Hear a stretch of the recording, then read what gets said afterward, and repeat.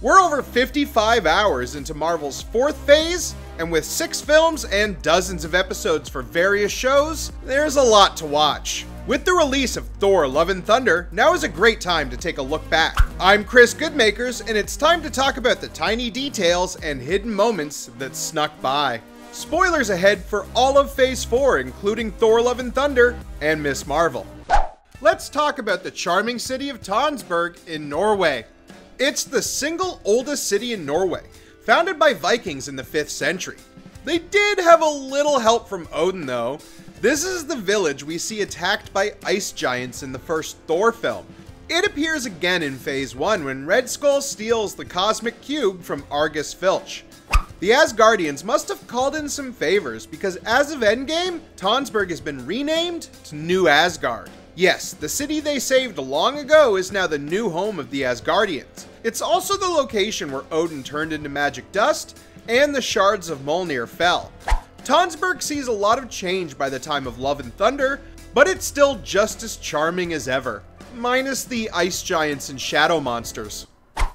During the opening battle of Love and Thunder, Thor is demonstrating just how OP he has become on a bunch of owl men. He blows up several vehicles and hover bikes belonging to the Bird Boys, one of which is a familiar looking vehicle that Thor sends for a tumble. You get it? Because it's the tumbler.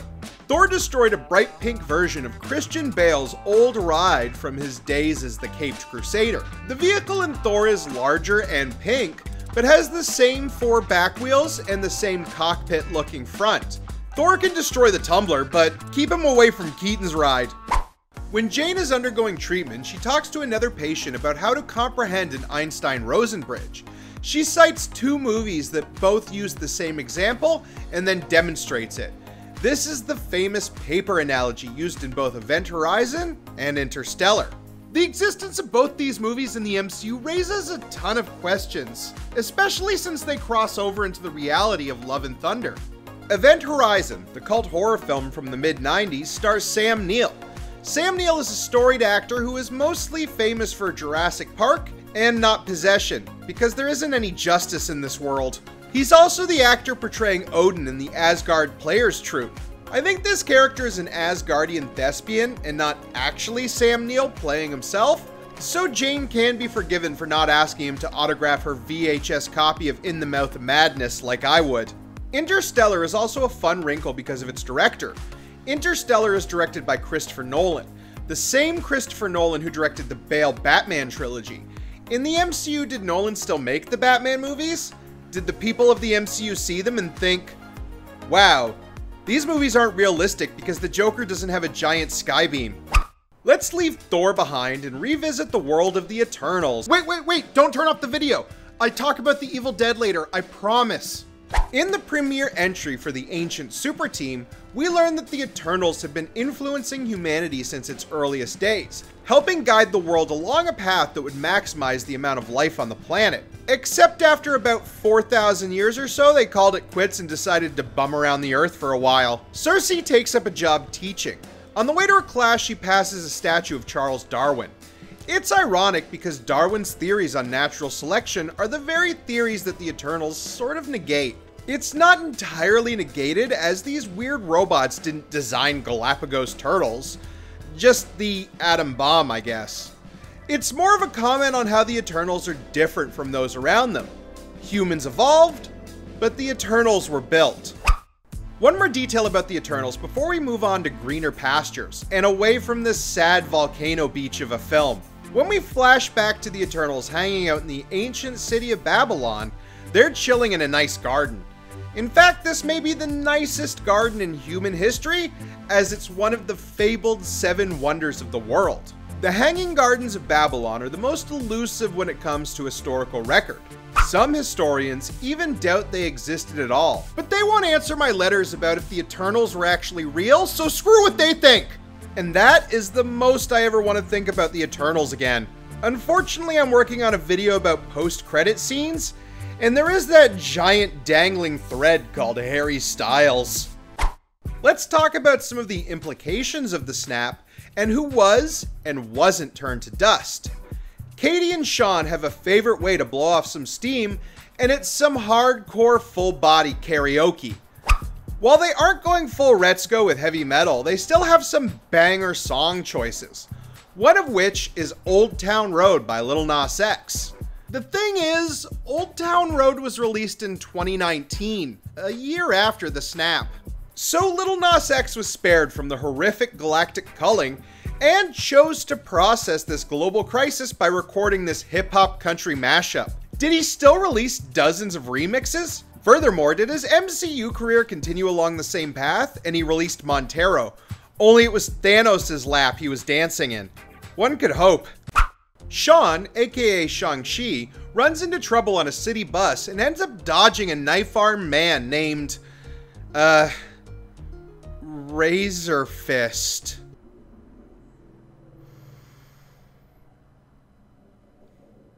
Anyway, while Shang-Chi is being assaulted by both a giant sword and a stunning lack of originality, he is being recorded by a fellow passenger.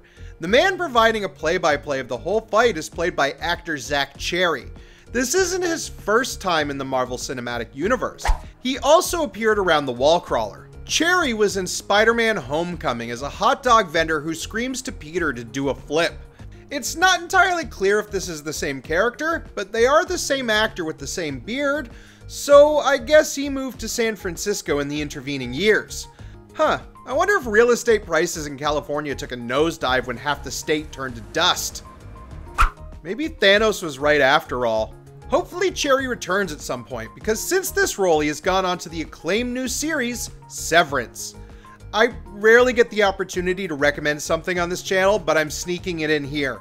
Go watch Severance, folks. It's amazing. We finally learned what happened in Budapest, and it turns out that Clint and Natasha do remember it very differently. For Natasha, it was a white-knuckle escape involving dodging counteragents and local authorities. For Clint, it was the time they hid in an air duct for a few days with nothing to do. There's a small hint to this with the word boredom forming under an impromptu game of Hangman. It was obviously Clint's word, and it looks like he got the best of Natasha because the man is hanged and the word is incomplete. Point Barton. I promised it, so let's talk about the bloody, low-budget, and absolutely groundbreaking film, The Evil Dead. The first film from director Sam Raimi, it was made with what amounts to pocket change today. Since then, Raimi has gone on to do much larger budget films like the Spider-Man trilogy and, that Wizard of Oz prequel, I guess. His most recent film is his return to the world of superheroes with Doctor Strange and the Multiverse of Madness. However, this movie has more in common with his horror roots than it does with his Spider-Man films. There are a few small nods to the Evil Dead trilogy in the actions of the Scarlet Witch. When Wanda is trapped in the mirror plane, she reaches her hand through into a mirror like it's a pool of water. This is how she turns the reflections against Strange and Wong. It's a recreation of the shot where Ash Williams places his hand in the mirror. In the sequel, the mirror holds an evil doppelganger of Ash that lunges out in much the same way Wanda does when she escapes. There's also Raimi's love of a good old-fashioned evil hag. Since he could apply makeup, he's been using it to turn all of his most beautiful actresses into horrendous demon ladies. And Wanda is no exception. While she retains her normal face for most of the film, she has a brief transformation when she decapitates poor Professor X. Yeah, that wasn't just an X-snap. She ripped his head off like he was a Twilight vampire. This jump scare is echoed several times throughout Raimi's work.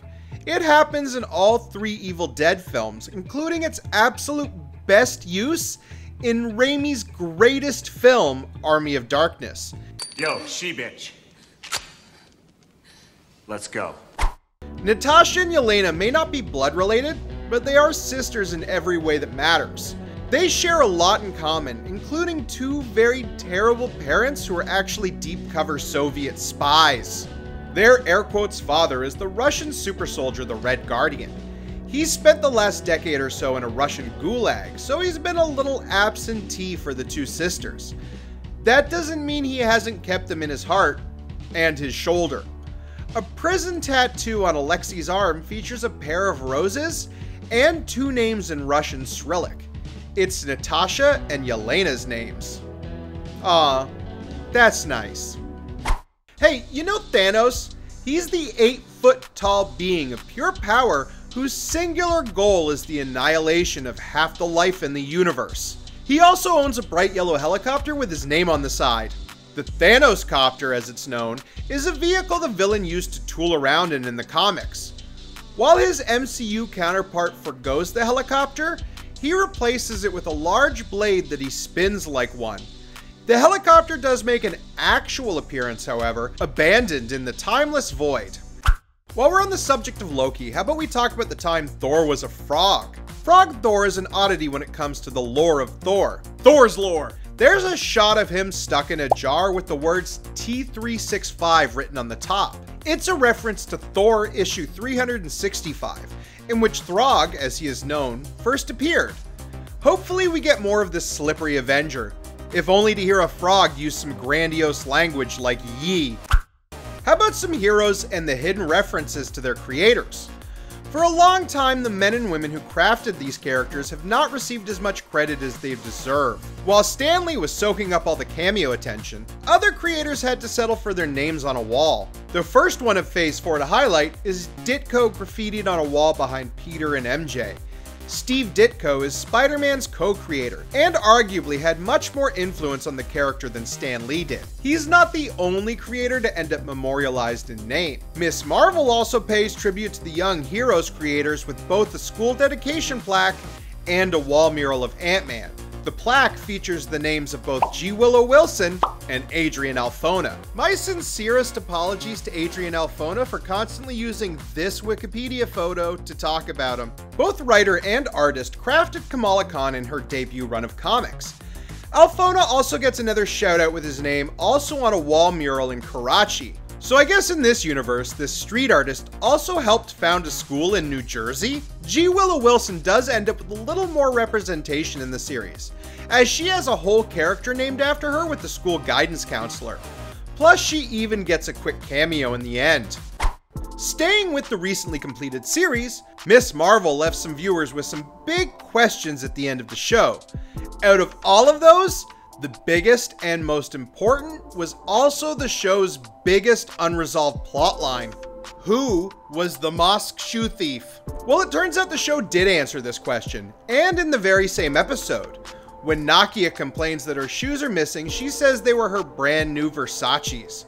Multiple pairs have gone missing, and given it's from the ladies' lockers, there's an unsavory connotation too. Well, actually, it's much simpler than that, and one quick shot shows the culprit. The young boy who falls out of the minaret is wearing a brand new pair of Versace shoes. Yes, he was the shoe thief all along. I guess Kamala shouldn't feel that bad about breaking the kid's arm. Now it'll be harder for him to steal stuff. He seems cool with it anyway, judging by his end scene, and that one frame of the Ms. Marvel titles is a cast with her name written on it. We have yet to talk about the biggest and best film of Phase 4 so far, the one that changed the world of Marvel forever. Morbius is the now legendary film that earned billions of dollars at the box office in what is now referred to as the Morbius sweep. Its final post-credit scene changed the game entirely, but fans were so aghast at the idea of the Vulture and Morbius teaming up that they missed this subtle detail. After the Vulture utters the now iconic line, "I think a bunch of guys like us should team up and do some good," there's a small audio cue right at the end of the line. This barely audible beeping is actually the dial tone of the phone line. This is because as soon as Michael Keaton finishes his lines, he abruptly hung up on the phone he was calling in on. The old tape recorder being used to capture his performance actually caught the lost connection tone. Most fans in the theater didn't notice because they were too busy high-fiving and chest bumping. At least I know I was. Every show and film in the Marvel Cinematic Universe features hundreds of hours of hard work from some of the industry's leading craftspeople. These tiny details and moments exist because the people working on these features obsess over every detail in every frame. Subtle little jokes and nods are a way to both pay homage to what came before and to expand the universe of Marvel in subtle ways. There's still a lot to come in Phase 4, so I'm sure I'll revisit this topic in a future video. In the meantime, keep a keen eye out, viewer. Maybe Puck will make a background appearance in She-Hulk.